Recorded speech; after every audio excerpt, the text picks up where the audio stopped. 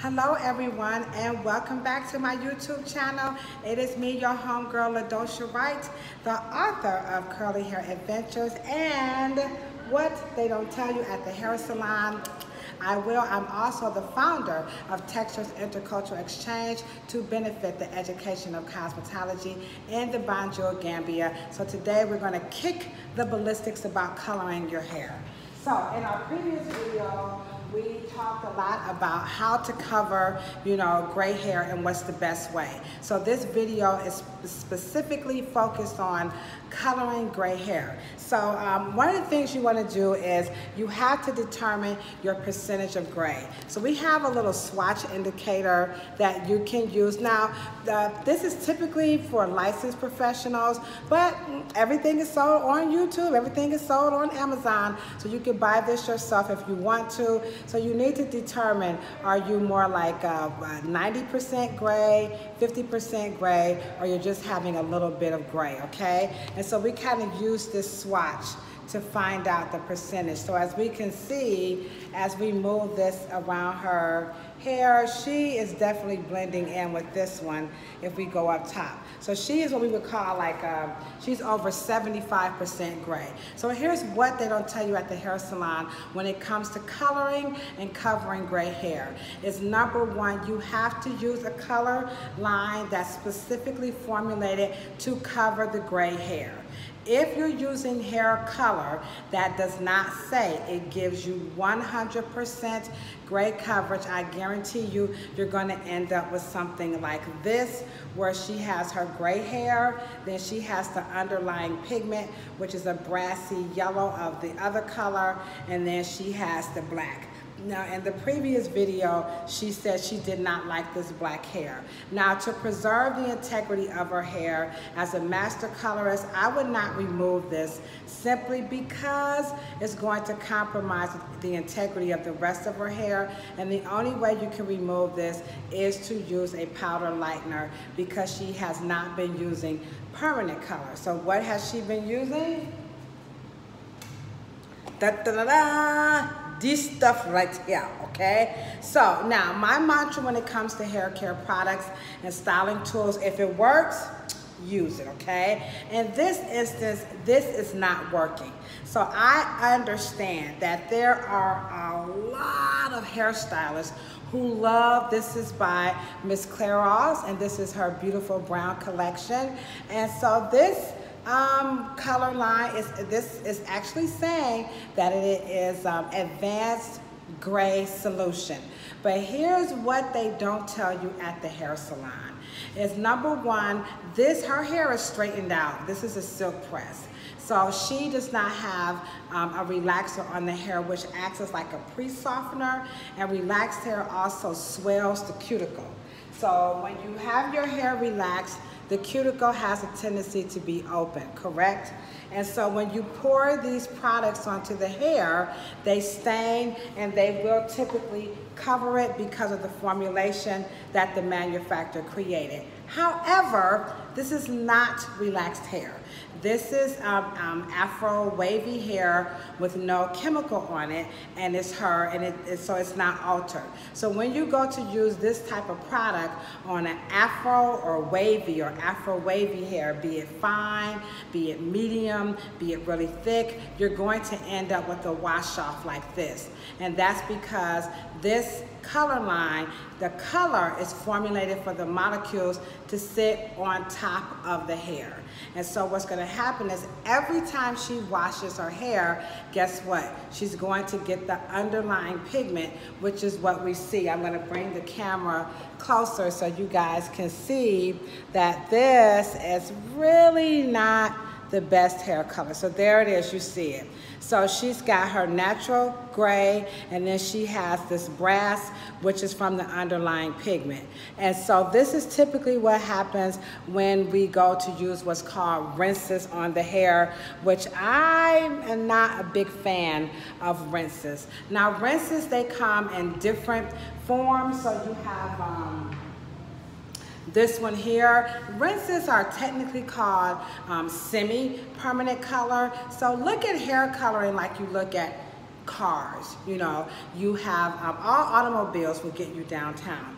The question is, how do you want to arrive, okay? So if you're trying to get 100% great coverage, you're trying to get there in style. So this would be the equivalent of like a Ford Escort, okay? So that would be your semi. Your demi is when you're going to use a color that has an actual developer.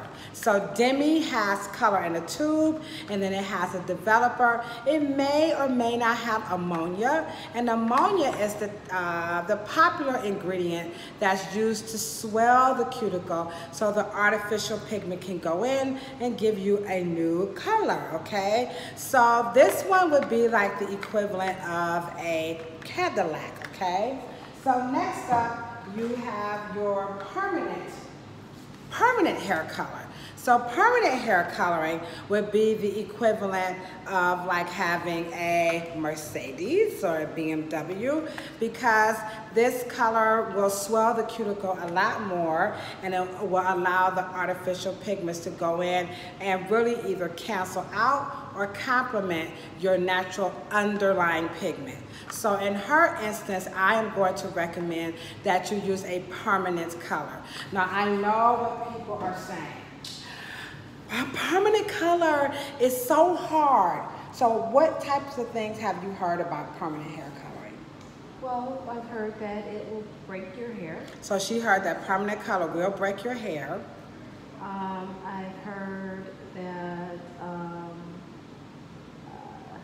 that it's not exactly, it's like really harsh for your hair. So these are the things, I hear this every single day, because I color hair every day. I color hair in my career. I'm always coloring hair. So these are the things that I hear the most, is that it's damaging and that hair coloring, you know, is very harsh. So let me be the first to say that that would depend on the quality of hair coloring, number one. And then number two, it is definitely going to be on your licensed professional. So if you have a hairstylist who is a colorist, guys, please make sure that your colorist is certified. We're not talking about somebody who went to a class and, you know, sat back there and watched. No, you want your colorist to have been tested, tried, true, tested, tried, true, tested. We're talking about throughout their entire career. You don't want someone who has hair coloring knowledge from like 2015. It's 2019. So hair color has science just like cell phones. By the time you get the science, guess what? They're off to some new stuff, okay? So I am a Formisi certified master colorist, but I take hair coloring classes from all different types of professionals and different types of colors. And yes, for the most part, I still love Formisi the most, but I receive my education from different companies. So it is imperative that you have a colorist who is certified. That's just my personal preference. So for her, I'm going to recommend that we use a professional line of color. She does not want to go back to black hair.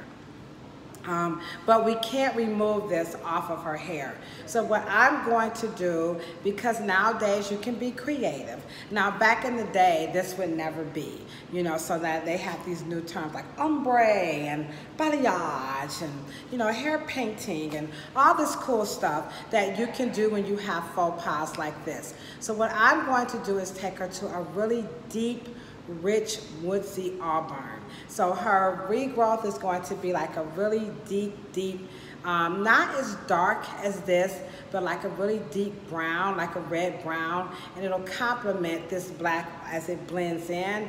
That way we do not have to try to remove this off of her hair. I would not use a semi or a demi. I wouldn't use a demi because demis will work best on relaxed hair, in her instance, because it will be a little bit softer. So you do have demis that can really, you know, deposit some really powerful colors, but her hair is pretty softened because it's flat iron out, but her her texture is a little bit more grainier. And so demi-permanents, they have a tendency to really, you know, deposit onto a texture that's a little bit softer. And then the gray coverage would be a lot better. We definitely do a strand test to make sure, a patch test, to make sure that your guests are not allergic. She had black in her hair, and so what happened when the colorist used the black on your hair? I started itching. I started itching, and I had very, very bad dandruff. So she said she got the black color in her hair. She was really okay with it, but the problem was that she was having an allergic reaction to the color. And that's why it's key to do a strand test and talk to your guests about the reactions that they've had. So we're not quite sure what could have been in the color that she was allergic to, but she said they tried it several times, and on all occasions you continue to itch, correct? So she did go home, and she said she actually did use this on herself at home. This is, again, a semi color, and this is by the wonderful company, Clairol's Beautiful Brown Collection. So again, I don't like to knock hair care products. So she didn't have a reaction. However, she didn't get the results that she wanted. So what I'm going to use is, I'm going to use Schwarzkopf. So I like Schwarzkopf. Now this is a Ladosha, you know, opinion. So you just gotta kind of roll with me. Don't roll with the cops, so just roll past here. So I'm going to use Schwarzkopf on her hair color, on her hair, because I find that Schwarzkopf really makes the best brunettes. So when it comes to really dark, rich, woodsy, you know, 100% gray coverage, I love Schwarzkopf. I like Formisi for their vibrant coppers and reds and blondes, and they really make wonderful, you know, brunettes and definitely some great auburns. But for her, and we show her an array of colors, and so she actually liked, you know, the Igora, the auburn. So we're gonna pick the one that she likes, and so I agree. I think that that's gonna come out a lot better. I'm gonna show some pictures of her hair and add them to the end of the video so that you can see. So just to recap, when it comes to coloring your hair, number one, make sure you're using products that are formulated for your hair color and your hair type, the condition of your hair. That's number one. Number two, if you're going to have a licensed professional or a licensed colorist, you know, color your hair, please make sure that your person is certified in coloring, because this knowledge, it's not that it's complicated, but you know, we like Erykah Badu, you know, we are artists and we're serious about our ish, you know what I'm saying? So make sure you get a person who's very passionate, very versatile, and well connected into the family, the culture of colorists, as opposed to someone who's just rogue out here watching these YouTube channels. You know, you don't want a YouTube colorist, okay? YouTubes are great for these types of interactions, but YouTube cannot replace education. YouTubes cannot replace supervision. YouTube cannot replace accountability. YouTube cannot replace help. Okay? So when you partner, when your colorist or your cosmetologist has partnered with a company, you get the help. And that's like the number one reason why I love Formisi. Shameless plug, but Formisi is like, when I tell you the tech support on them is like 24/7, I'm telling you, this company, they got your back as a colorist. So if you're new to the profession of hair coloring, if you're new to the game of hair coloring, whatever you want to call it, the life, you about that color life, you know, get with companies, get with professionals, partner with these people who will be there for you, and make sure that your colorist is connected to these types of people. You have about 4 different types of coloring. You have your semi, okay? You have your demi, so you have the color in the tube, you have a developer, and then last but not least, You have your permanent, which also is in a tube, and it also has a developer. The difference, by the way, between a demi and a permanent color would be the ammonia. And so there are professional lines of permanent color that does not have ammonia, and Schwarzkopf would be one of them, Aveda. I mean, there are so many, L'Oreal, there are many, many lines of color that do not use ammonia to help swell the cuticle so that you can, work some magic onto the hair. So there you have it. Your responsibility with your coloring to protect your investment is to make sure you're using hair care products that are formulated for color treated hair, to make sure you're not washing away the color, okay? So there you have it. If you are interested in learning a lot more about your hair on a personal level, get off of YouTube, click this channel off, and go buy my book. I will put this in the link. This is What They Don't Tell You at the Hair Salon. And my book is to let you know that hair is not as black and white as they would like for you to believe. It is also how you can learn how to properly care for textured hair, and then you're going to also discover the connection between health and hair. So that's what my book is all about. I call it the FUBU of hair care. It's written by us for us. So if you are a cosmetologist, if you are a person who has textured hair and you're just tired of watching these YouTube videos and you're tired of reading those articles by columnists who really don't know that much about textured hair, this is going to take it on a whole nother level, okay? So thank you so much. We're talking about a whole lot of peace, a whole lot of love, and then definitely, more hair. And if you ain't got no hair, then rub your bald head. And thank you guys so much. Please hit that subscribe button, what I'm talking about. Don't forget to share this video, and I do appreciate your support immensely.